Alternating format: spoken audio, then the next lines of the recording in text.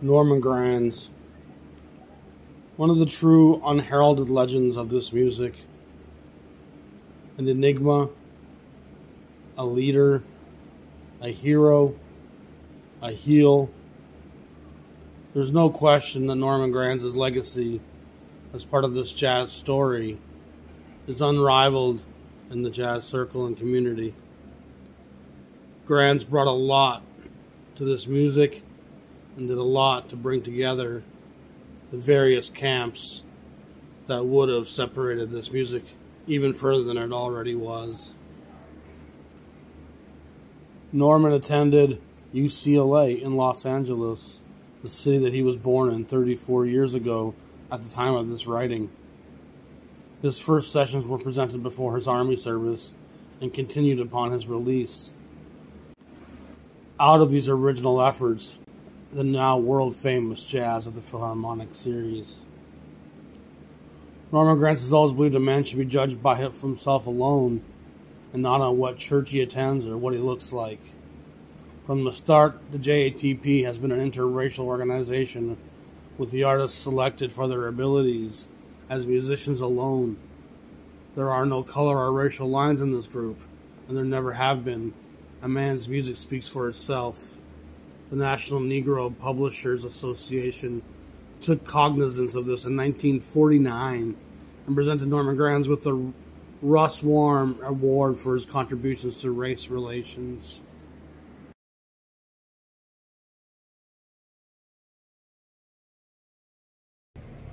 So we're going to talk about Norman Granz today and the Jazz of the Philharmonic. And I got my good friend Jean Michel to contribute some stories that we're going to intersperse into this episode. I'll probably split it into 2 parts. We've got a lot of details and stuff to talk about here. The legacy of the Jazz of the Philharmonic is so important to the jazz narrative, and yet to today's collectors it's kind of under the radar and forgotten to a lot of degrees. And it's really a who's who of that post-war jazz scene. He didn't shy away from anyone of race, any genre of jazz. He brought in Dixieland guys, he brought in the swing guys, he brought in bebop guys. He brought in black and white guys. He, of course, Norman Granz recorded the great Toshiko Akiyoshi later on, the Japanese pianist. He had no regard for race, religion, or those aspects of divide.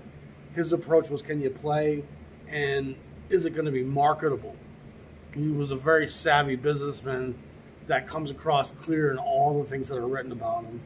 He was a kind of a business-first sensibility, and he was a practical guy, but he had his detractors and he had his protractors. People loved him, respected him, but there was also those who were pretty at the end of their rope with him at times, including the great Ella Fitzgerald, who Jean Michel will explain for us later on. He comes out of the service after the war. He's in Los Angeles, kind of hungry to make a mark, but he doesn't really have the capital to do much or the connections to do much.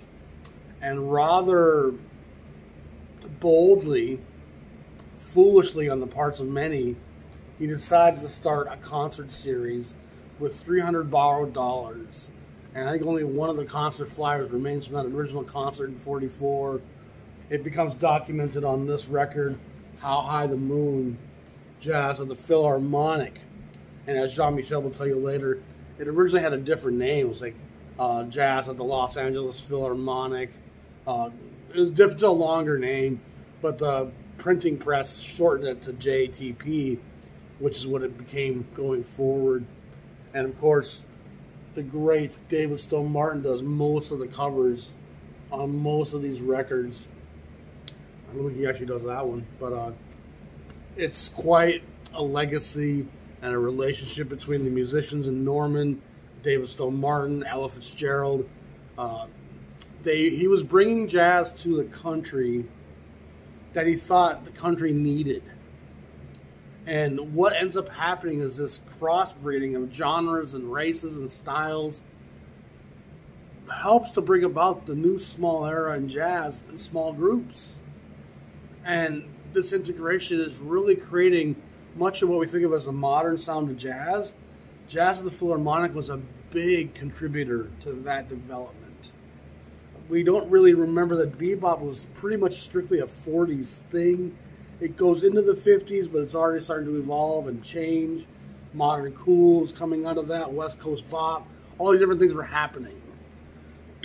But the modern sound of the small group, which was somewhat dictated by economics at the time, JATP was a huge part of that development. And he really was savvy with how he did all these things.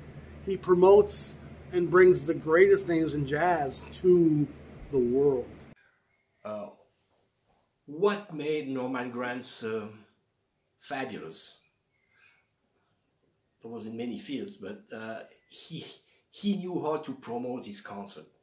He knew how to promote his artists with some wonderful programs with 25 pages with big photos, articles, discography, and on top of that, he knew how to distribute all his albums all around the world. He was the very best in those days. My father, who just died a couple of weeks ago, he first bought his albums in 1953, and he lived in France. And since when he came to Switzerland, because he married my mother, who was Swiss, that was the same problem. He told me, he said, man, you couldn't find the Blue Note, you couldn't find the Prestige, you couldn't find anything. You had to have a contact in United States, or different contacts, to order what you want. And he said most of the time, half that you order you couldn't have, because they had not enough stock, But in contrary, all the albums of Norman Granz, Clef, Norgran, Verve, you could find all of them everywhere in the world. Switzerland, France, Germany, Italy, even in Hungary, you could find all of them. That's why that made him so popular, and all the musicians so popular too. So that was one of the reasons that it was, again, fantastic. And initially, he doesn't even have his own record label to promote these concerts. He knows a fellow by the name of Moses Ash, who runs a label that does spoken word and folk, and I think he did a bunch of Woody Guthrie stuff, if I remember. And he licenses early recordings of the JATP to this Ash label that also had a disc label and a Stinson imprint. They were all part of the same grouping. And remember, we're talking the late 40s. This was all on 78. So all the early JATP stuff is originally on 78 format. And then he starts Clef in 46 or so. But it's still a very small enterprise. So he starts licensing the JATP stuff and other recordings he's doing to Mercury Records out of Chicago and St. Louis, where they have a second record plant. And Mercury has great distribution, and they're fast becoming a pretty major player in the industry. But he somehow retains the rights to it. He leases it. He doesn't sell it, which was a clever thing on his part.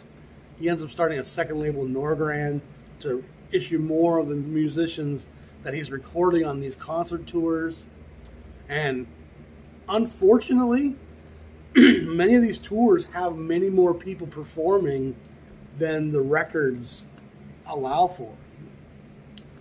The records, again, initially were 78, so you have a song or two on each release. A lot of these songs are long kind of jam formats, which was part of what Granz was trying to get across, was the power of the jam session, the power of the blues.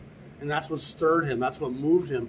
And he often said there was more freedom in the blues than all that other stuff that I often talk about, the composition and all that. He wanted to have these guys playing free and loose and not even know when they were being recorded, which is something he mentions in a lot of these liner notes. These guys don't know when we're recording them.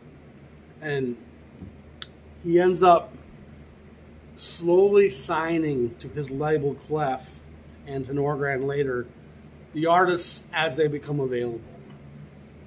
And so he can't put on the records artists that are under contract somewhere else. And so he slowly has to use the more anonymous names for some of these concerts. But as his reputation grows and as the series grows and as people become available, he's buying out contracts and adding them to his Clef Norgrand roster, which of course becomes Verve. And by the time Verve comes around, he's housed most of the greats of the swing era, some of the Dixieland guys, a lot of the bebop guys, Parker and Gillespie. He's just got this incredible roster. And of course, Ella Fitzgerald was the real coup. He wanted Ella Fitzgerald pretty badly. She was under contract with Decca. So let's talk again about his relationship with Ella Fitzgerald and the challenges that existed between the two of them over the years, and the fact that she was married to Ray Brown and how that factored into all of this as well. Back in 1946, 1947, when Norman began to do this tour, he managed a lot Billie Holiday, because in those days he used to know Billie Holiday before. Billie Holiday, he loved Billie. That was his favorite singer.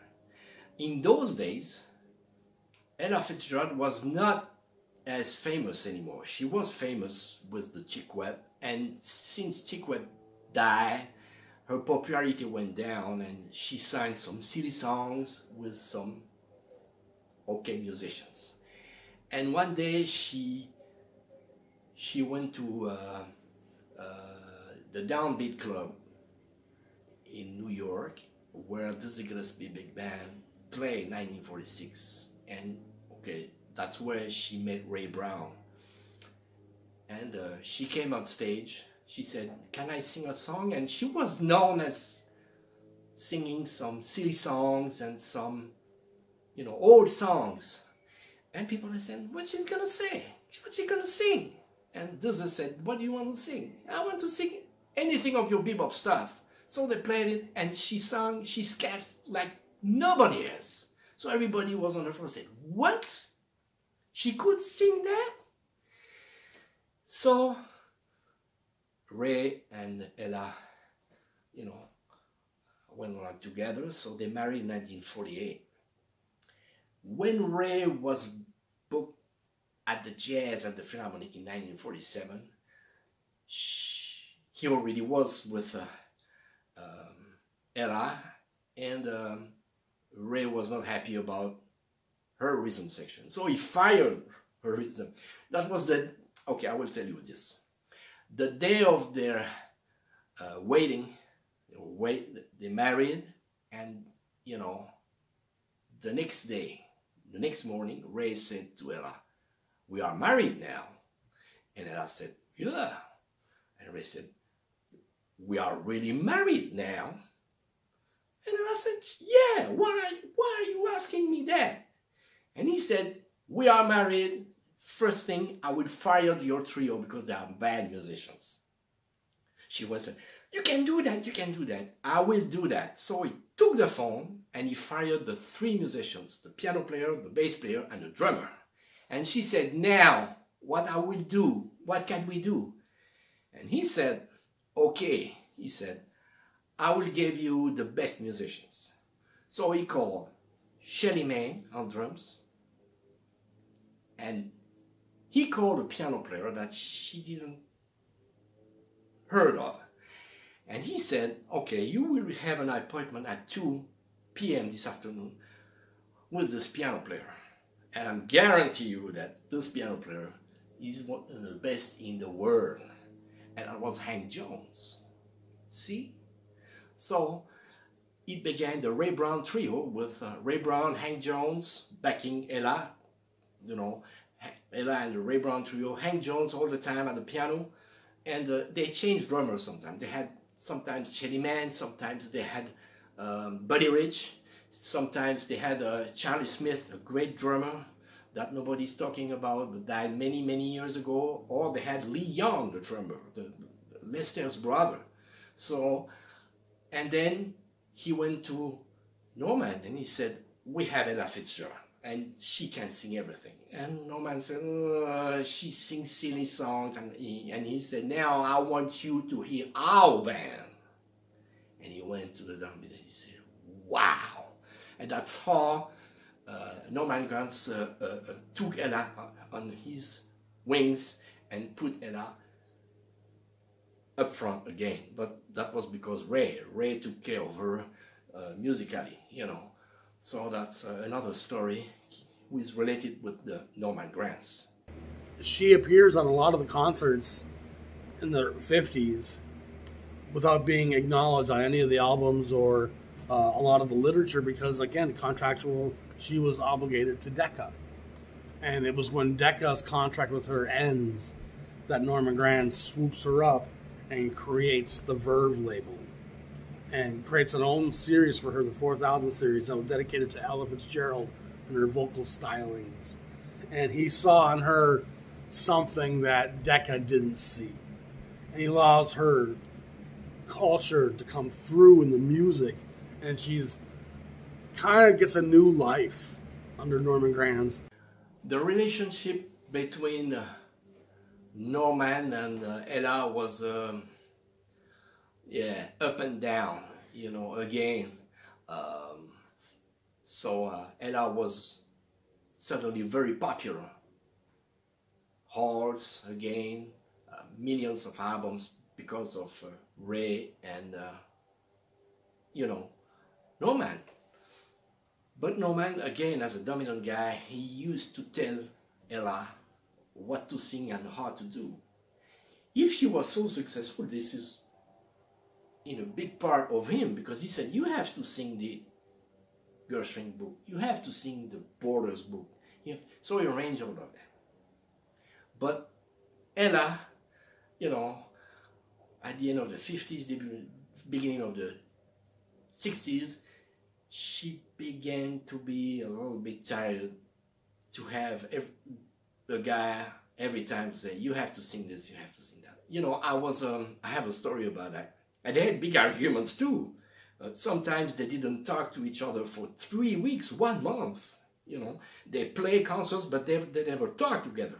They just watch, and you know, you can saw if they had guns, you know, both of them would be dead. You know, I saw that, and that was you know, until the end. You know, Norman said to her, "You have to preserve your voice, so you have to talk, you have to speak and sing maximum 40 minutes. You have to sing 9 songs." And she said, right, okay, fine. And at the end, she sang 80 minutes, and she sang the double. You know, she sang 18 songs. So at the end of the concert, Norman was really pissed off, and she said, you didn't do what I asked you to do. You didn't sing the song that I asked you to sing. And that was big arguments, but they love each other. Really, they really love, but sometimes it was, you know. And Ella could be very rude to him too. You know, Ella was a very nice lady, but if you push her that much, she could punch you, you know, really, you know, so that you can, you know, so feel and understand that that was, sometimes it was good, sometimes it was not good, you know. I have another example. Norman Granz hated Stephen Sondheim. You know, he hated. He said, this is not a composer. This is not a lyric composer. This is not a music composer. He's not. And Ella Fitzgerald, Ella was a huge fan of Stephen Sondheim. She never recorded 1 song of Stephen Sondheim because Norman Granz said no. So you can, you know, you can see, understand, you know, the relation, you know, between Norman, the musicians, and Ella, and you know, sometimes it's up, sometimes it's down, you know. But when he decided something, that was very difficult to change his mind and his thoughts. Partly because of the JTP, which was touring America in the fall and the spring, starting from the end of the war into the early 50s. And then he starts only touring America in the fall. He starts touring Europe in the spring from like 52 or 53 to about early 60s or something like that. And then they eventually start doing some dates in Japan as well, where apparently the response was incredible. And again, Jean Michel will share a story about that. About the jazz at the Philharmonic in Europe. They started the tours. They went to Europe every spring. They first do the spring tour in the United States, and then they went to Europe spring. They started in 1952 until 59. Then he stopped naming jazz at the Philharmonic in Europe. He started to promote a different way groups. He stopped jam sessions really, and he started to promote groups. And the first series was in 1960. So in 1960, when you started to promote groups, you had 2 or 3 different groups for each night.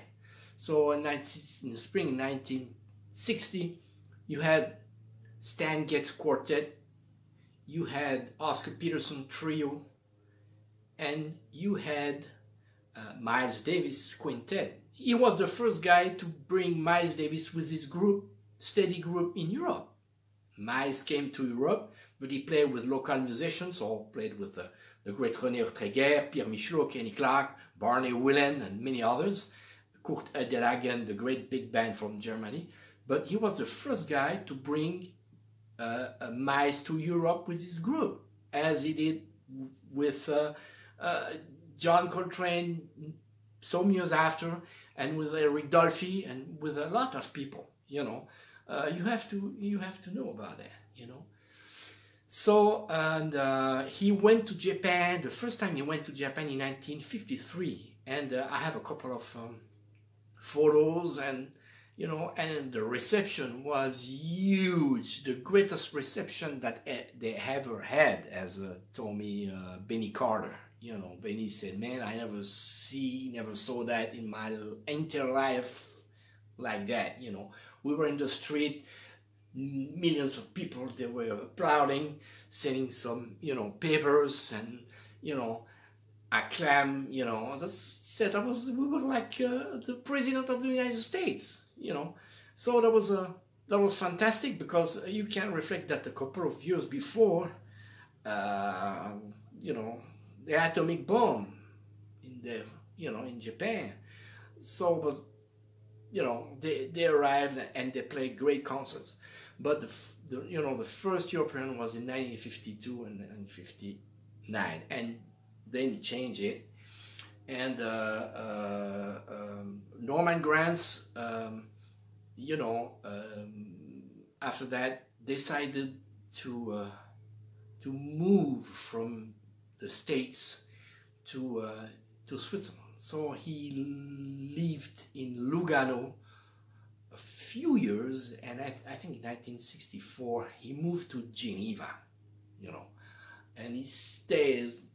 His main apartment was in Geneva. So, you know, he had a couple of others, you know, in Copenhagen, in London, and I think one in LA, you know, but his mainstay was in Geneva.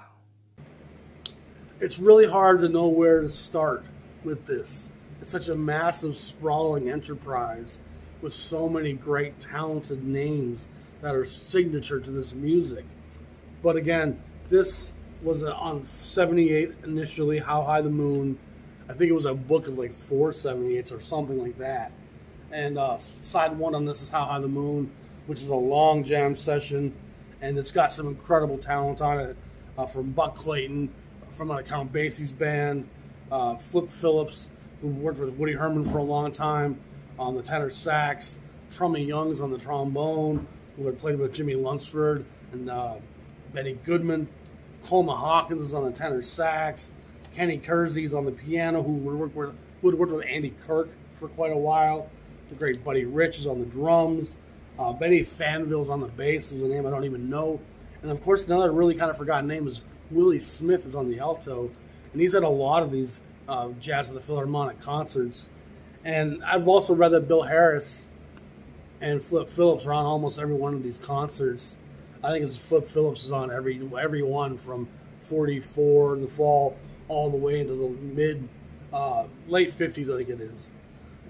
So this is a great title. You can find this out there. This is on the Clef series, number 608. And so you can see that even the Verve trumpeter logo, as it's called, is a descendant of the Jazz at the Philharmonic logo. And these concerts were at first kind of mocked by the industry. Even the jazz publications were like, what's Norman doing? And the first tour had kind of an auspicious start. From what I remember reading, they went up to like Vancouver or Victoria, Seattle and Portland. There was issues on some tours where people would leave and quit. I believe Hank Jones does it one time. I think Roy Eldridge walks off a tour at another point. But eventually, he really starts to connect with these tours. And he also pays these musicians really well and expects them to perform at a high capacity. I've read conflicting reports about how interfering he was in terms of what they played. Some of these liner notes say he allowed some freedom, but Jean Michel has had the musicians tell him that Norman Granz would come in and tell them what key to play what song in, and demand these solo takes that were done in one take. And that's why he hired the best musicians, and that's why he would record them after tours, because they'd already been working with each other, so they'd been a good company at that point. About the Jazz at the Philharmonic tours, they did 17 national tours from 1945 to 1957. They stopped. Norman decided to stop in the fall of 1957. At the beginning, 1945, 6, 7, 8, 9, they had 2 tours a year. A tour in spring and a tour in the fall. And since 1950 until 1957, they did only 1 tour every year in the fall of each year. They travel all around the country, Midwest, North, East, West, South, Middle. You know, they play about 45, 50 concerts in a 2 months and a half. You know, so that was some long tours. You know, and all big halls. You know, so that was very, very, very successful. You know. And Norman used the musicians after each tour. You know, most of the time he recorded a couple of concerts of each tour, and at the end of each tour he booked all the musicians for each tour to do some marathon sessions. You know, he booked the same studio for 6 or 7 days, and he recorded maybe 10 albums in 6 or 7 days, you know. So he said musicians, they play together for the whole tour, and after the tour they will be ready to play great, the best way together. I have a story about that. Coming from Gates, you know.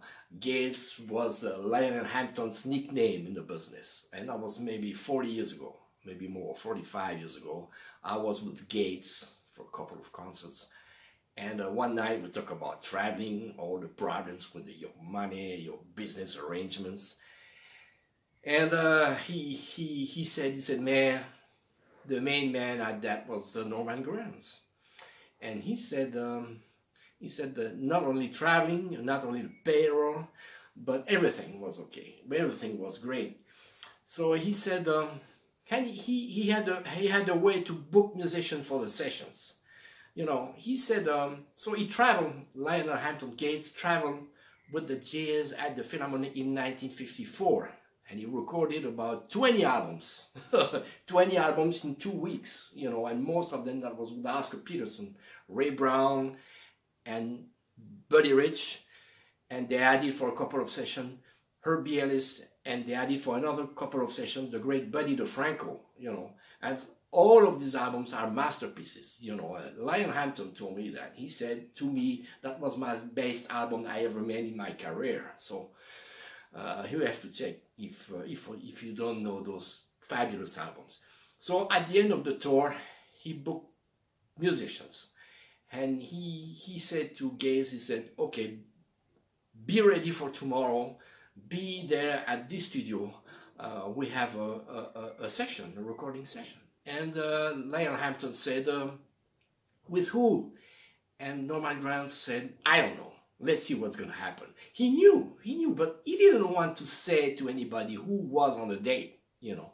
So Gates told me, he said, I arrived on the date, and suddenly I saw Oscar Peterson, I saw Ray Brown, and I saw Louis Bellson, and I saw Johnny Hodges.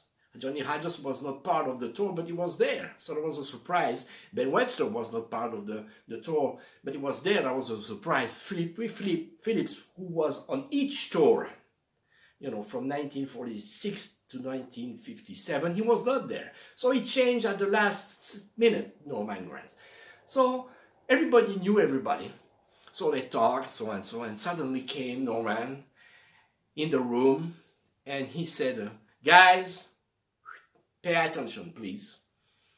And he said, listen,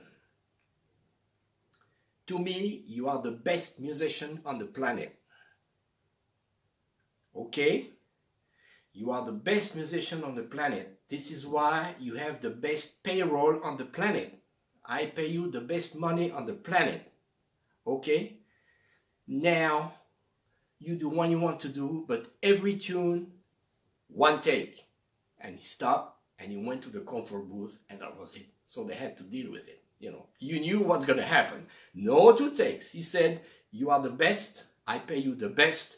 So one take. So this is a story that you can imagine how it's happened. There was a lot of stress. You know, many musicians told me that he put on us a lot of stress, but that was good stress, and that's how the best came out of us. You know, so you knew you have a story about how it happened in the studio. You know, it was you had to be really great musician, great gift, great, you know, to be great at your instrument to do it in one take, and that's happened like that. He said, I don't tolerate two takes, you know, but it happened, one take. So, without further ado, let's kind of look at this series of the Jazz of the Philharmonic, the life of Norman Granz, and kind of explore some of his accomplishments and achievements.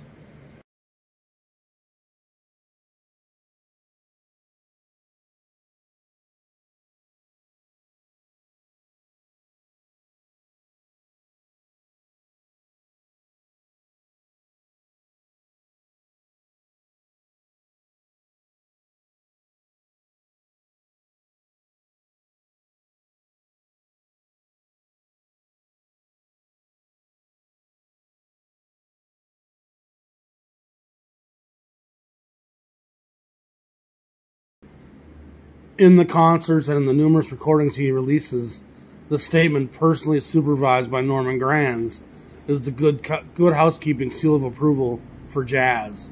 It guarantees the product, and the guarantee is respected because of the reputation of the man.